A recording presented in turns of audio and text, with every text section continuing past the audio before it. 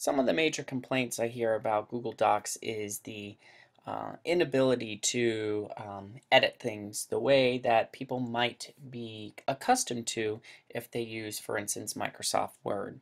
One of those issues is, well, the way it looked on the screen isn't the way it printed.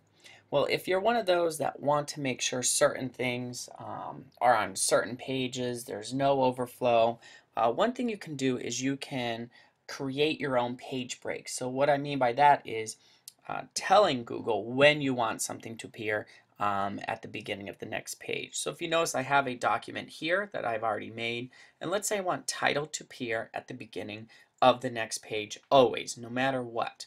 So what you do is hit return. Maybe I'll do it a couple times. And right here, I'm going to hit Command and Return, or Apple Return on a Mac.